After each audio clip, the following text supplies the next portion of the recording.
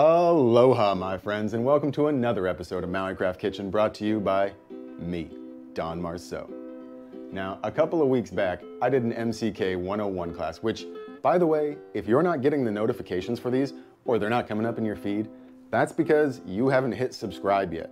So be sure to take a second now, hit that subscribe button, stay up to date on all the latest content as soon as it comes out. Now, like I was saying, a couple of weeks back, I did an MCK 101 class where we learned how to butcher an entire chicken down and save a ton of money in the process. And that leads me into today's episode.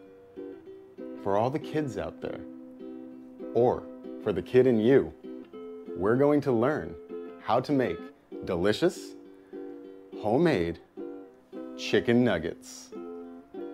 So strap on your seatbelt, keep your hands and feet inside the ride at all times. Let's work some of that Maui magic and get right down to it. Hey, did you guys enjoy the ride or what? Let's be sure to thank Rod, the camera guy, for that one. Woo! Yeah, Rod! Go Rod! We love you, Rod! Okay, back to the nuggets. So, you're going to start off with, first, a food processor. You might not have one of these, but that's okay. You could run this through a meat grinder, you could chop this up by hand. You're just looking for a fine texture on the chicken. So, 300 grams of breast meat, 125 grams of thigh meat. I've already gone ahead and taken out all of the undesirables, as I like to call them. Undesirables are things that you don't desire in your chicken nuggets. Simple, yeah? Things like bone, little bits of tendon, get those out now. I've already gone ahead and done this. So, 300 grams of breast meat, 125 grams of thigh meat, going into my food processor.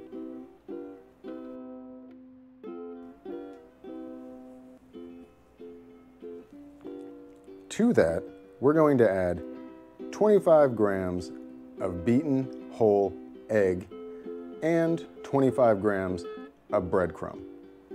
We are going to mix this together. What this is going to do is hydrate the breadcrumb and make sure that we get a nice, even distribution of both of these products in our end nugget. Right into the mix.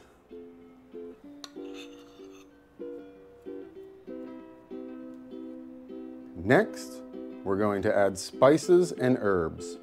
Here I have half a gram of Italian seasoning. What Italian seasoning is a general mix of oregano, thyme, rosemary, 6 grams of Himalayan salt. If you don't have Himalayan salt, that's fine. My preference is Himalayan. 1 gram ground black pepper. 3 grams granulated garlic. Feel free to experiment with any spices you'd like. This is just a general, kid-friendly version that I came up with.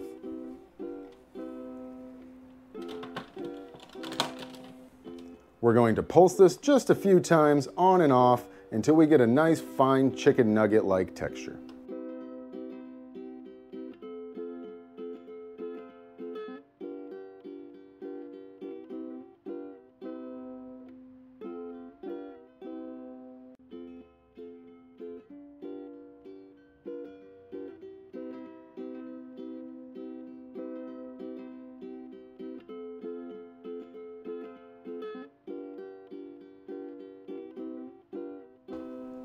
Just like that.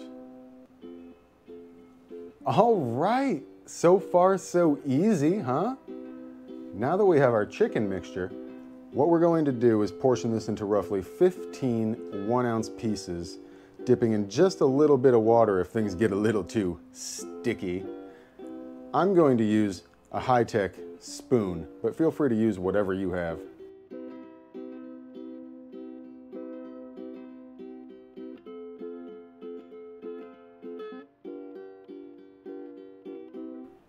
Nextly, you're going to just want to shape these up a little bit, squishing the excess air from them, much like shaping a burger. A little bit of water. Pick them up, squish them around a little bit, shape them into whatever shape you prefer. I'm just gonna go with traditional nugget. If you see any pieces that you don't want in there, any undesirables, pick them out.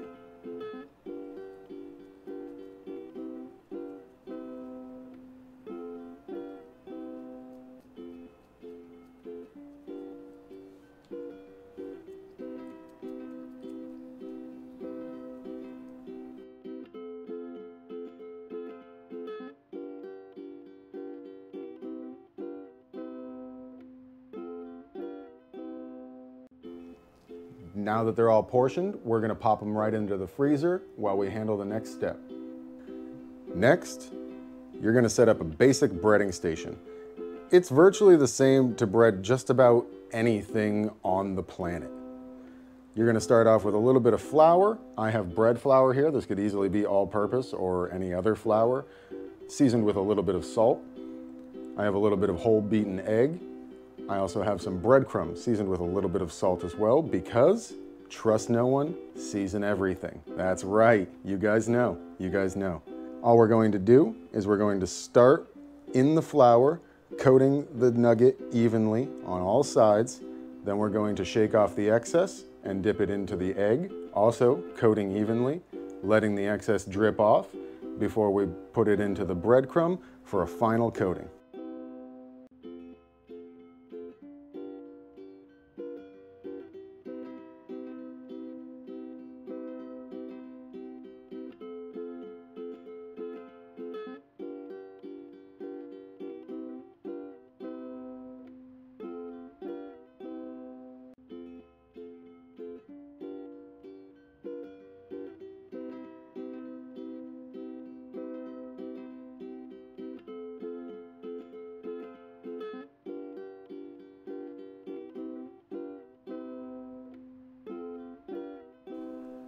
Now that we're finished, you can either deep fry them like I'll be doing today, or you can lightly coat them in oil, both sides, and put them in a 425-degree Fahrenheit oven.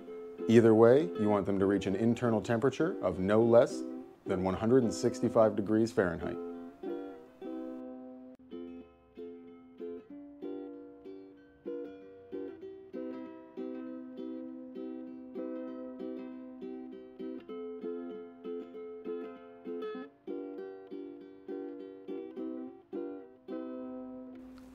You guys just made your own homemade, delicious chicken nuggets.